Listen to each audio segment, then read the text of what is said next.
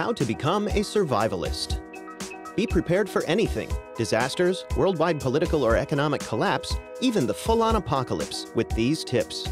You will need a disaster plan, a secure location, a sturdy backpack, a knife with a fixed blade, several gallons of bottled water, water purification or iodine tablets, canned goods, matches, a lighter or a fire starter, first aid knowledge, a sewing kit, and self-defense skills.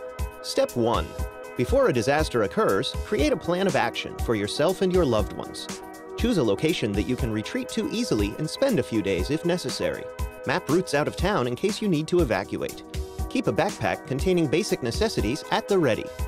Place a fixed blade knife for cutting, chopping, skinning, and protection in your backpack. Step 2. Store a few gallons of bottled water in your home in case the water supply is compromised, and keep water purification or iodine tablets handy if you have to head for the hills.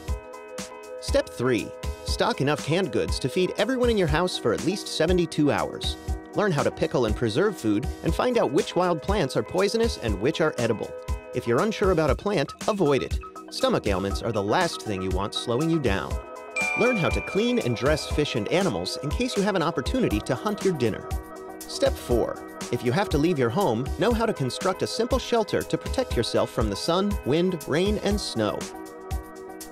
If all else fails, retreat to a cave or rocky overhang.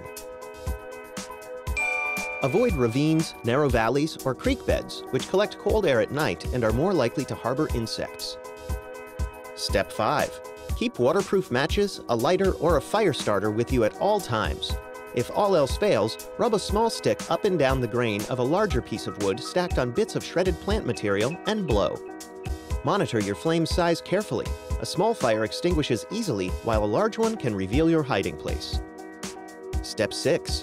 Since hospitals can be overcrowded during crises, be prepared to make splints and slings, set broken bones, and sterilize wounds and tools. Keep a small sewing kit with you so you can close cuts and repair clothing. Step 7. Train yourself in a few methods of self-defense, including hand-to-hand combat and the use of small arms. Make avoiding an enemy your first priority, as engaging an opponent increases your visibility. Follow all federal, state, and local firearms laws. Step 8. Prepare your body and mind for days, weeks, or months without standard modern comforts like cars or cell phones. Train your body to walk considerable distances with little rest, and your mind to retain focus while alone for long periods of time. Step 9. Be able to adapt, since crises can lead to frequent environmental changes. Remember, a post-apocalyptic world may have drawbacks, but it's better than having no hellscape to live in at all. Did you know? At the end of the Korean War, the U.S. Air Force created the Survival, Evasion, Resistance, and Escape program to teach pilots how to survive and resist abuse after being captured by the enemy.